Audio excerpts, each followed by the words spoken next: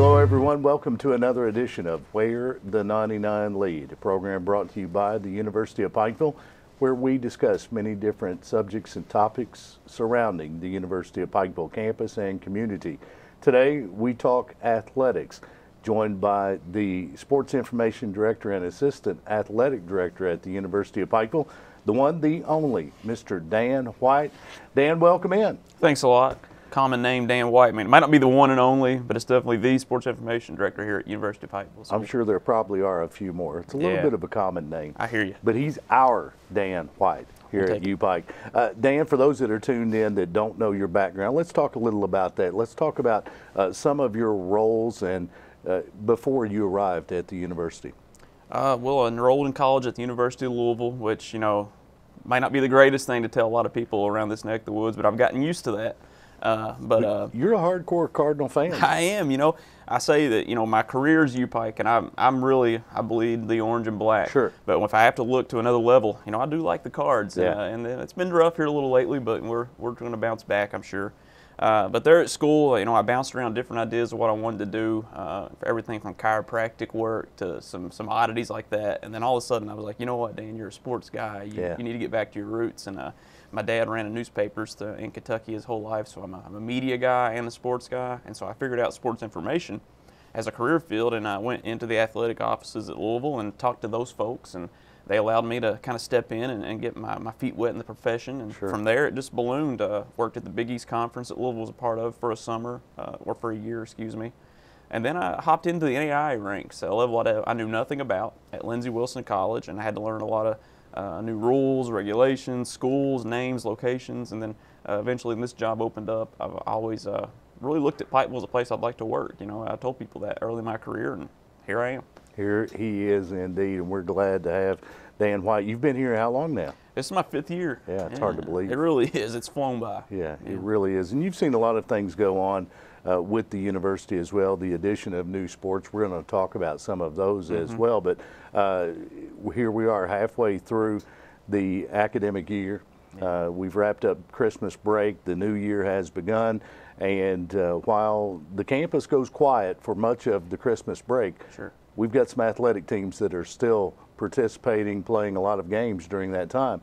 And in particular, we had basketball and bowling both in competition during the break. Let's talk about those two. Let's talk about what they did during the Christmas break. Absolutely. You know, I feel like we played enough home basketball games in November and December to make up for a whole year. And scheduling's tough on our end. We're obviously one of the more quality teams in the nation. And what that brings scheduling difficulties. It's hard for a school to say, hey, we'll welcome UPike into our place. But they might lose, you know, and more likely will with having ranked programs. So we play a lot at home. That's not a bad thing. It's good. Gets, you know, 16-0 men's basketball team, which I'm sure we'll talk about, and that helps. But yeah, those kids stay busy. Everybody, the campus quiets down, and they're still practicing day in and day out. And then, you know, playing a bunch of games. And then the bowling teams, the men actually went to Las Vegas before Christmas. So you can't, you know, be too upset with that. If you're on that team, you get to go to Vegas, and they performed well, a couple top 10 finishes. Now, the women's bowling team kind of did things a little different. They took a nice little break. And then when they came back and competed last weekend, I think if you talked to the head coach, I think the rust showed a little bit. Didn't have the finish they wanted. But that sport, it's such a grind. It's a year-long thing, and that team will get right back in the mix of things. And it's extremely competitive. Oh, absolutely. I mean, we're University of Pikeville, one of the best teams in the country, but then you also have, you know, Wichita State. You got all the schools in Florida, the big D1 schools that you hear of. In bowling, the little NAIs are right there with your Wichita States and your Floridas and everything. So very competitive, and the fact that we are in that top 5, top 10 range almost every time out says a lot about what we've accomplished here. And there's not a lot of separation between the number 1 finisher in a particular tournament and number 10. It could be just a matter of tens of pins. And any of us that have bowled have seen how quickly a game can go south for us as being very below average bowlers. But these highly competitive bowlers, they miss one pin, they miss one spare, and it can truly make a difference in the entire finish. Yeah, and these are kids that have bowled their whole lives, and when they go play these other schools, I guarantee you they know those kids too, because it's a community of little, I don't call it little league, whatever the youth leagues. And so they know each other, and like you said, I mean, to them, if they don't get a strike, it's a disappointment. When I go and if I see like 4 or 5 pins dropping, I'm like, here we go. You know, but they need a strike, you know, every time. Sure. It's very competitive, and the University of Pikeville very competitive with those universities across the country. The men's basketball team, they've been off to a tremendous start. Best start in Kelly Wells' tenure at the university. Kelly Wells has had some great teams, had some great starts, but the Bears, they're 16-0. Let's talk about their start. You know, anytime you break records in the Kelly Wells area, you know you're doing something special. Because like he said, he's been here 12 years, and they've had great teams. But this year, it seems like just, you know, everything, you know, the schedule worked out. You know, I'm not going to say that we played the toughest teams yet, but we beat the teams that were there. That's what I always say. You beat who's on your schedule.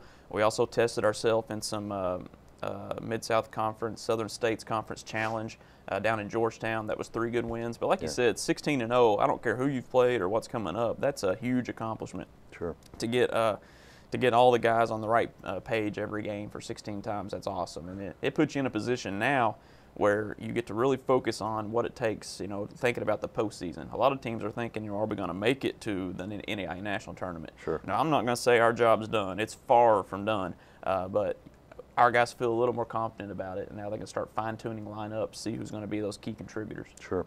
And the Mid-South Conference on the basketball side, extremely competitive. It is one of the top conferences, if not the top conference in the country at the NAIA level. And you get a taste of that with the first couple of games in Mid-South Conference play. Shawnee State, technically the 8th ranked team in the conference, and they pushed the Bears to the wire. It's an extremely competitive league. I think 6 teams receiving votes or ranked nationally. It's just crazy competitive, and night in, night out, UPike's got a target on their back.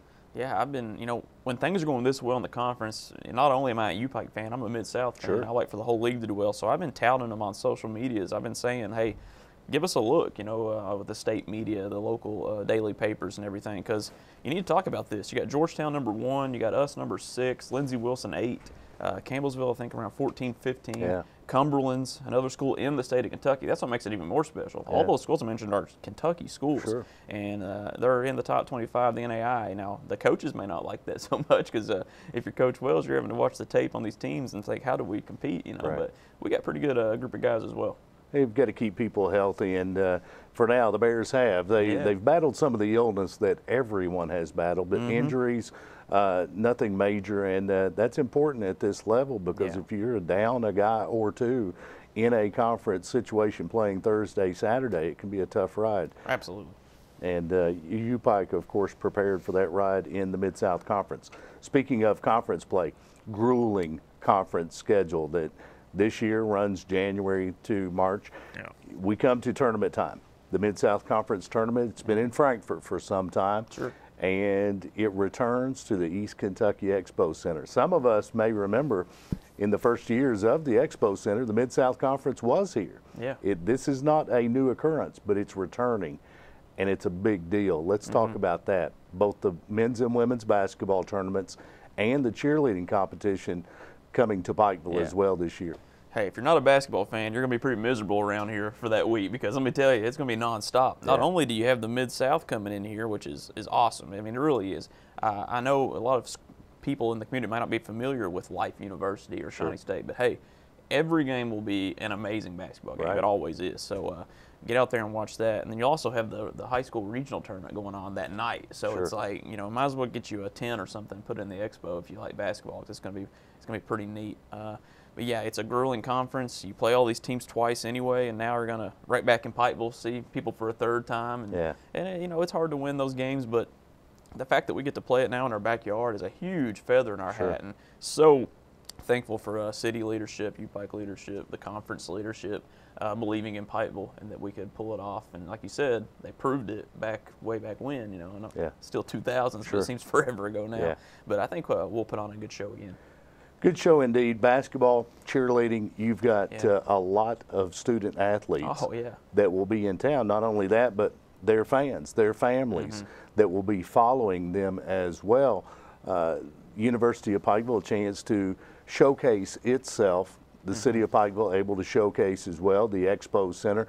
It's a great time with hundreds, literally hundreds of student athletes converging on Pikeville for that week. It means a lot to the communities and the University of Pikeville community. Yeah, the games obviously will be great. The cheerleading competition will be first class, but then, like you said, just the business of this thing, you know, how can you say no to that many hotel rooms being taken, that many people out eating in our restaurants, that many people seeing the tourism opportunities Pikeville has to give, and you know, hopefully, let's pray the weather's great too. You know, sometimes in March, you know, we've been under 2 feet of snow in Frankfort trying to play that thing. In other years, we've had bright, sunny skies. So I think Pikeville's such a beautiful downtown that to have an event like that and that many people get to see how this place has grown. Sure. I mean, even thinking about me saying this is my 5th year. Well, my first year here, you know, I was excited to go eat at the 1 or 2 restaurants that we didn't have where I was from before. Sure. Now it's like when it's lunchtime, they say, "Where do you want to go eat?" I'm like, "I don't know. Let's spin the wheel." You know, we need a wheel in the office. But yeah, I think Pikeville is a great opportunity to keep that tournament too. I think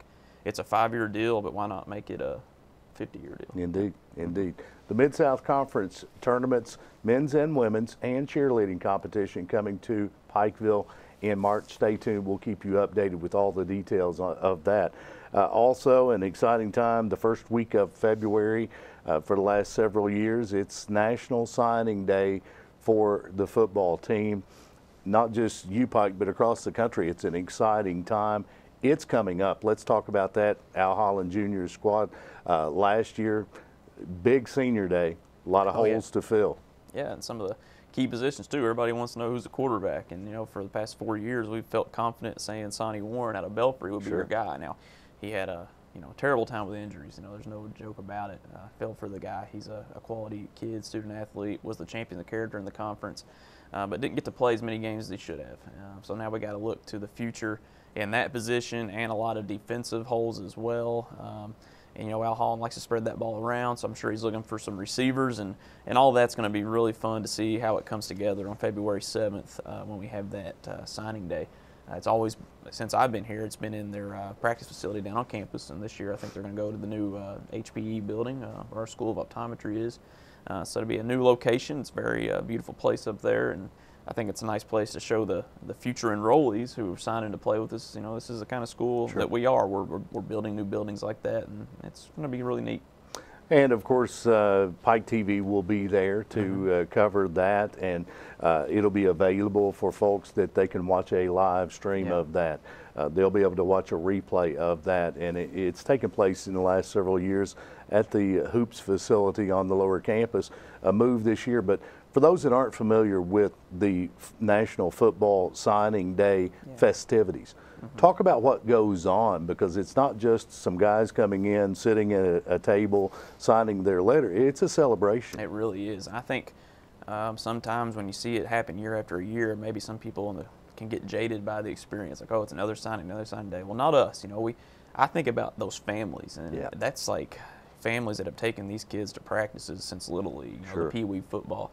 And they might not have thought, you know, they dreamed of him playing college football, but not everybody gets to do that. It's a very small percentage. So the fact that they've been able to go that long and get to this level, we're out here offering them scholarship money to come play for the University of Pikeville and wear our uniform, it's something that we're very proud of. So that day is not taken lightly. You know, every sport has signing days, so it's not, we like all of our signees, but football is such a large class, and they're one of the, I call them our front porch sports. You know, you see football team, you see the basketball team. So we like to welcome those families in and treat them right. You know, they got a nice meal for them. A lot of our upper administration's always there, and of course, you all at Pike TV coming gives it a little more flair too. It's not just come sign at the table, like you said, and get your picture taken. We like to make them feel special, and they deserve it. They put in a lot of hours over the next 4 years, and sometimes 5 to graduate. So we might as well treat them right from the start. It's amazing. You see these young men who we've seen play on the high school level. Many of them local guys. We've got guys from out of state, from several hours away, that make the drive in for the festivities as well. And it's always special because there are highlight videos of their high school careers. And then you get to see those guys, each one, sign their documents on the podium. And as you said, the families. Oh, yeah. You see the youngsters that maybe are nieces or nephews or cousins that come and you'll see families, moms and dads and grandparents and extended families. It never ceases to amaze me that every year there will be families come in, and there will be a dozen that are there with them, and there are grandparents and there are aunts and uncles and people that have been special and, like you said, have been a part of their career, their upbringing, getting them to practice, seeing every game they've ever played, and now seeing them go to the next level. And some of these guys, they may be first generation college students. Before football players, but college students, first generation, and you see the pride beaming. It's really a special time. It really is, and I like to watch, I know when I went to college, I didn't really know who I was going to be there with in my dorm and everything, so I showed up the first day, hey, how you doing? Well, this is kind of they're getting to see their future classmates, teammates, friends for life, and you'll see the receiver watching his highlight video, maybe look over at one of our new quarterback signees, and he's thinking, I could maybe work with that. And the same thing on the defensive side. I like to be next to that guy on the line. He's pretty good. It may even make you work a little harder in the summer too. You're like, hey, that guy looked pretty good in that video. I need to step it up. But a lot of levels go into that event, and to make it special, like you said, and we're ecstatic. It's a great time, the first week of February, and of course, stay tuned. We'll keep you updated on that as well. Baseball and softball just around the corner. We think of them as spring sports, but they've got a fall schedule as well, playing scrimmage games here and there, working out. You see them on the field from nearly the time the student athletes arrive on campus, both the baseball and softball fields. Spring sport, well, they get started a little earlier than spring. While we're talking about the Mid-South Conference tournament in March, they've already played games. They're on the diamonds in February, and that's just an crazy early schedule, but it's nearly year-round for those student athletes. It is. I joke with our baseball and softball coaches. I say, hey, y'all are here in August, and you're already hitting, you're getting your schemes together, and then you sit around and wait. And then you got Christmas, you're waiting. February gets here, you start playing games. It's like zip, the season's over. So that sport, most of all baseball, softball, you wait around so long to play, and then it seems like it flies by. But I tell you what, both our baseball and softball programs since I've been here have really been on the rise, respect-wise in the conference and nationally. It's those games have become events. It used to be, you go out there and play baseball and maybe some parents show up, whatever. Now we got, the whole volleyball team's over here, a lot of the basketball team in this section, and it's really nice crowds out there for those games. And they're competitive. They've won more games in the last few years than I can say in a long time. And, head coach Jim Pitt on the baseball side, and then our athletic director Robert Staggs, the head coach on the softball side. They've both done a great job. That's all I can say about that. Indeed. Always competitive, and if you get a chance to see them this spring or February, bundle up and check it out on the lower campus, Paul Butcher Field or Johnny LeMaster Field on the lower campus. You're tuned to We're the 99 Lead. Today we talk athletics, sports information director and assistant athletic director at the University of Pikeville, Dan White, our guest today, talking all things sports and what's up and coming, track and field. It's an expanding sport at the University of Pikeville. Let's talk about the opportunities for those student athletes. Yeah, it's new to all of us. I've not been around a track team in 5 or 6 years. We've had track and field at the university, but we've always kind of used it as a spot maybe to have a football player or two or basketball get out there and still stay in condition. Well, we said, why not make this a full-fledged sport? Why not bring in a coach and make this thing the real deal? And brought in Chris Easley, an Illinois native who, he's not from this area, but he quickly became familiar. He's out to high schools all the time. He's trying to put a team together with local and national recruits. They'll compete in an indoor and outdoor season. They'll actually get started this week, this Friday and Saturday over at the University of Kentucky, an indoor event. And it's just only going to grow from there. It's going to be a slow go the first year. We're not expecting a full roster. We're just needing him to get out and get our name out there. But anytime you have an opportunity, there's a lot of kids out there in the state that run track and field. Sometimes you only think about the basketball or football players, but track and field's a serious thing, and the families are invested in it, and the kids enjoy it, and why not? We should have it here, and we're going to do it. A lot of the multi-sport athletes at the high school level participate in track and field. You'll see football guys, and not just the wideouts, the speedsters, but you'll see a lot of linemen competing in the field events, the shot put, the javelin. I've seen football players be extremely successful, throwing the javelin, different track and field events for many different athletes, and both men and women participating. It's a great addition. Another one of the newest sports on campus that's extremely exciting is archery. It's a new sport on the high school level. Those high school students now have a place to go to the next level. We're seeing signings every day. Yeah, and we popped in there and grabbed a head coach locally, Shane Hurd out of Pikeville High School, and he did great things there at the high school level. I know they are missing him, but he's still going in there and signing kids out of Pikeville right and left. We're over at the local high schools all the time with Shane. He sends me an email every time he has a new signee, and I'm telling you, it seems like every day. Yeah, he's got one, and that's an interesting sport. The competition-wise, they really only have 3 or 4 events scheduled, but what it is, it's daily practice and the repetitiveness of archery and shooting every day to get you ready for those events. And I don't think it's going to take us very long where we're competing for a national championship in that sport, much like how we supported bowling early and got in there. Well, we're jumping in to archery earlier than a lot of other schools. You see schools adding it all the time, but we got in. I'm not going to say we were the first, but we definitely didn't sit around and wait. We saw an opportunity for a sport that's growing, especially in this region, and I think it's going to be successful. Indeed. And when I began to learn about archery high school level, it's much different at the college level.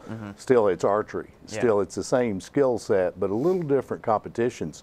And I asked the question to Shane Hurt in just a discussion when he was first hired, and we talked about the college competitions, and there's no just one bullseye there.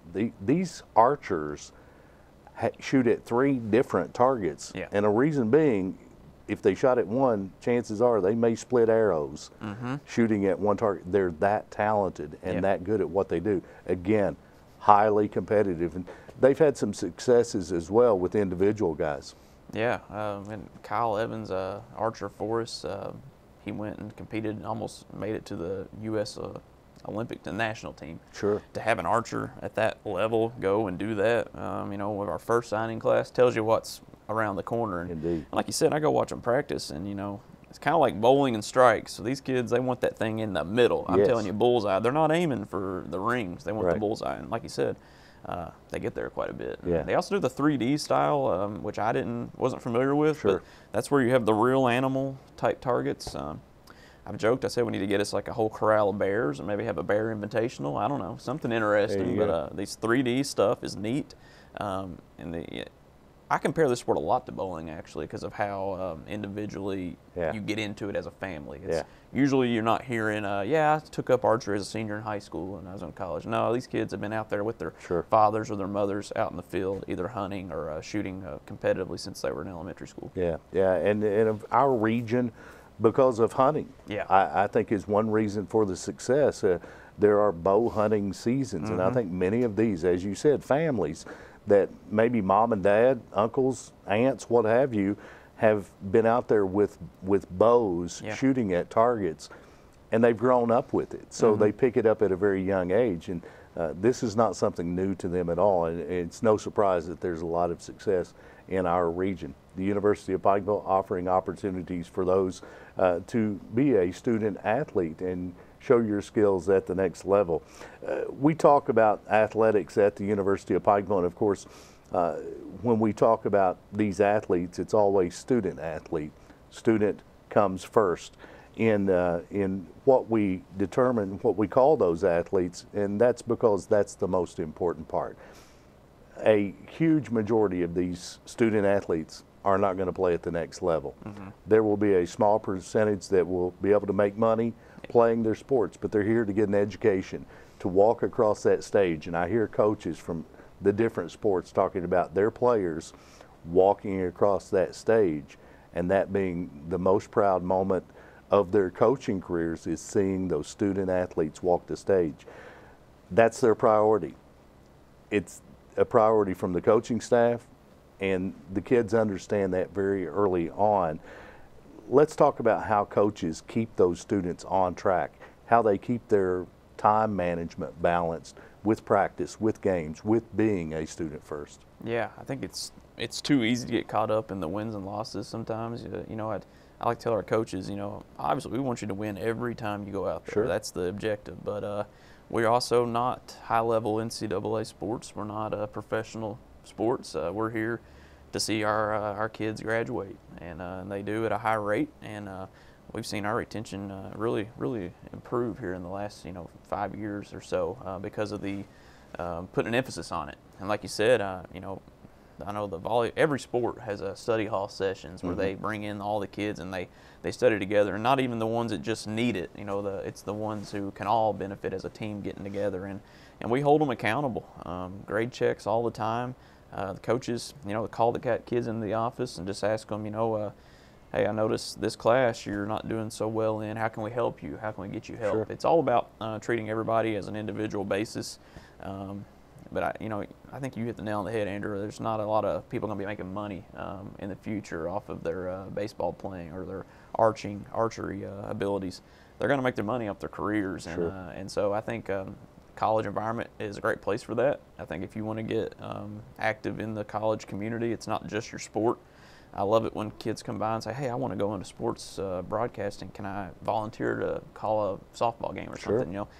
I encourage everybody, all of our students and the families, have your kids do that. Emphasize getting out of the comfort zones, and I think that's what you can do here at the University of Pikeville. If you are interested in something, we'll try to fit you in.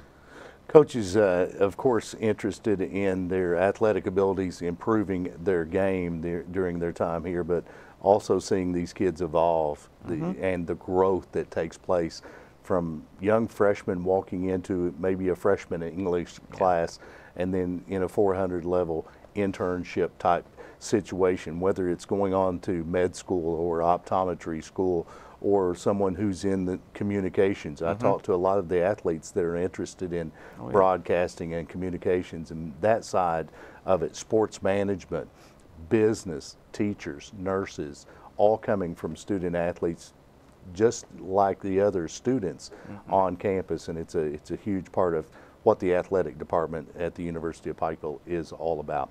Our guest today, Dan White, Sports Information Director. When you see press releases and information about the UPike athletics teams and departments, chances are this guy is where it started, and we appreciate everything he does from a media standpoint. He makes our jobs so much easier and does a tremendous job. I don't know if there is a conference or national award for Sports Information Director of the Year, but this guy is on path to bring that honor home. Doing a tremendous job. I know the athletics department continues to grow. Robert Staggs, athletic director, you're the assistant athletics director, and I know both of you stay extremely busy. We appreciate all you do. Yeah, well, it's a labor of love. You don't get in this profession unless you love what you do, and we both really do. I can vouch for that. Indeed, and do a great job for the university. You've been tuned to Where the 99 Lead. We've talked athletics today. Stay tuned for our next episode. We'll talk all things UPike. This program brought to you by the University of Pikeville, the leading university of Central Appalachia.